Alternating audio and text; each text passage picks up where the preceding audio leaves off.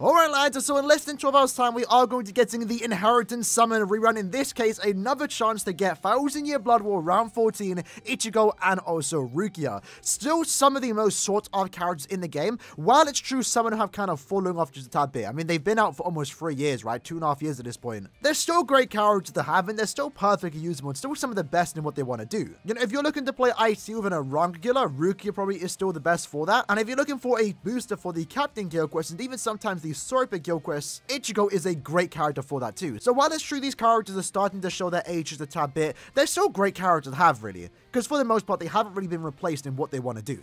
Having said that though, these two characters are going to be the main reason why you are summoning on this banner. Lucky for us, the first step is going to be free, so of course we're going to have a video up tomorrow doing the free summon. Good time whenever we get a 3000 Year Blood War multi, and for the most part, that's all you should be doing. Maybe if you really want the characters, do the second step, the second discount, but I really don't advise going further than that, because what you will see is that the banner is available tomorrow morning and will be lasting until the 5th. We still know while this banner is out, we're going to be getting the ICHIGO rerun banner. That might interest you. Have no idea what the fillers are going to be, though that should be here within the next week. And then of course on the 27th we also have the end of month banner announcement. We have no idea what that's going to bring, but what we do know is that it is going to come with a new Gauge character, and as of right now, Gauge characters have been some of the best characters in the game, period, so you might want to at least wait until the 27th to see what end of month is going to be. As always, the benefit of a banner like this releasing so late into the month is that you get to wait and see what the end of month banner is going to be before you decide to summon on these particular characters. Just in the potential chance that end of month brings one of your favorite characters, it is advised, as always, you just wait to see what that is going to be.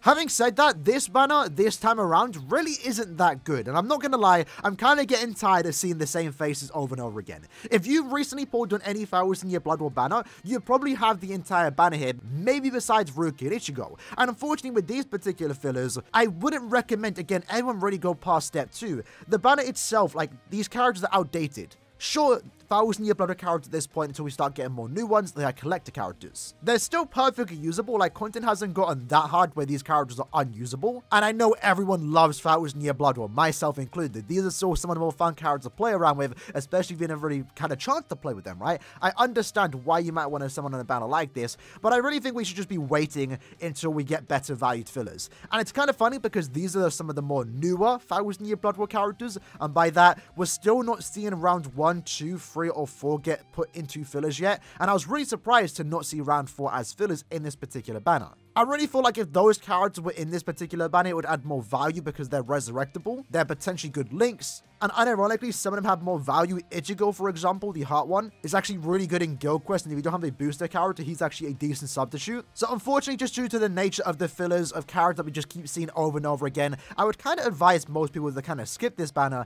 and again, just continue to wait for new 1000 Year Blood War characters, and as of right now, it looks like that's next going to happen for July 31st, when the second part of the 8th anniversary rolls around. I think the only two characters that are really worth talking about is, of course, going to be Daddy Ichigo and Mommy Rukia. Those are the two main, and if you're going for them, good luck, right? Because I know people still want them. Just a quick TLDR for these characters. Ichigo, Mind Serpent Killer, boost SA2, great set of strong attacks. His problem is that he doesn't inflict any status on, that's basically holding him back from being used in Inheritance Shards, for example, but in Guild Quest he has a lot of usability there, mainly due to the fact that he does have Marauder, and he also does have a Swordsman and Captain Killer. So technically, due to his boost SA2 and 2 killers, you can use him 4 times a Guild Quest, and in Guild Quest he's instantly always going to use his SA2, which is then 960 in front of him, and that's actually really good for syncing up with your Soul Bump if you're trying to go for a very fast run. He is replaceable with other characters that have the booster skill, but if you're trying to be really sweating, go for like the max possible score, having Daddy Ichigo in your account is going to be really good. Rukia is one of the most fun to play characters in the game, period. I still love playing with this character, and she's still my go-to character whenever I'm going against technical Rankas. She's actually aged really well, mainly due to her Bankai button, which allows her to go into Bankai, and when you are in that Bankai form, which does last 20 seconds, the first 10 seconds, you have an increased chance to inflict status augments. So that makes her really good for Inheritance Trials, and that's why she's gotten better over time. Still a really good amount of damage, still has good killers, that being a Ronka and also Sparta, and if you lack a good Sparta killer, many attack with the guild quest, she's a good cheese character for that because she basically constantly inflicts freeze. Yamamoto is just a technique, no affiliation killer. That's really about it. Nothing super special. Chojuro is a hot captain killer. Might have a usage there. Maybe you're lacking in captain killers. Makes for a decent lead, but definitely is easily replaceable if you get any new recent captain killer. Izuru is a ranged holo killer. He's an attack-based character, so he does most of the damage from his normal attacks. Unfortunately, does lack guard break, mainly only going to be used in the ranged holo guild quests. Tenjo, of course, still holds up. Great set of range, great set of strong attacks. Unfortunately, damage output is lacking a tad bit, but definitely still usable by all means. Kiryu, not really that good. Has a boost SA2, mainly going to be used in the ranged story big guild quest if you lack any other character there, and maybe in Senkan when you're going to get a usage out of her. Not really the greatest character in this selection. Senjumaru, once more, very similar to Rukia, kind of aged quite well here. In her case, she is a hot Aranka killer with an increased chance to inflict stat elements against any mind Aranka. So she's good in IT because she constantly inflicts stat elements, is held back by the fact that SA2 is a barrier. It can't inflict stat elements, and at the same time as Soul Bomb, she doesn't have devastation, so a Soul Bomb really isn't the best. There are way better carries out there right now, but if you are still a massive Senjumaru fan and you want to get a use out of your potential favorite character, she's still perfectly usable when there are Aranka enemies. And then Zombie Toshiro, mind Aranka killer, just decent at best. Again, the banner itself really isn't anything too great. Fillers are kind of holding him back here, not because like they're bad by any means, it's just because we keep seeing the same faces over and over again.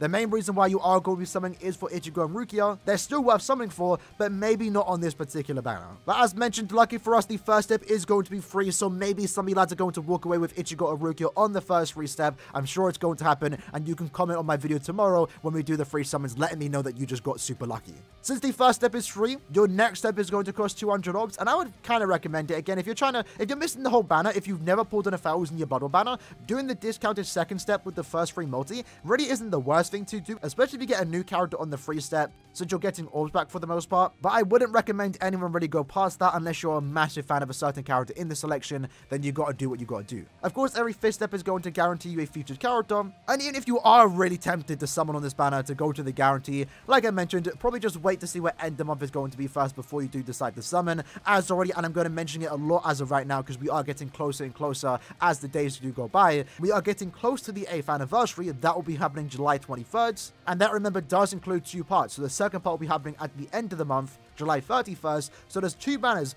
Probably some of the best characters of the entire year are going to be released in that week, so it's very advised you have a lot of orbs saved up for that. And at the same time, very likely that end of month or mid-month of June is going to give us Burn the Witch swimsuit characters. That's still speculation, but Burn the Witch is still scheduled to come eventually, and if they do what they did with round 3, that being the Christmas banner, they're going to drop without any build-up besides the original announcement. So we have no idea when that next round of Burn the Witch is going to come out until it literally comes out into the game. And if that does come out in June, they're going to be some of the better characters, they're going to be some of the rarer characters in the game, and that's 3 big banners that you have to pull on over the course of basically 2 months. So it's times like now where it's advised you start saving your orbs up for those really tough free-to-play periods. Because there's going to be a lot of banners, a lot of bait banners, and banners like this, maybe you should be chilling out on.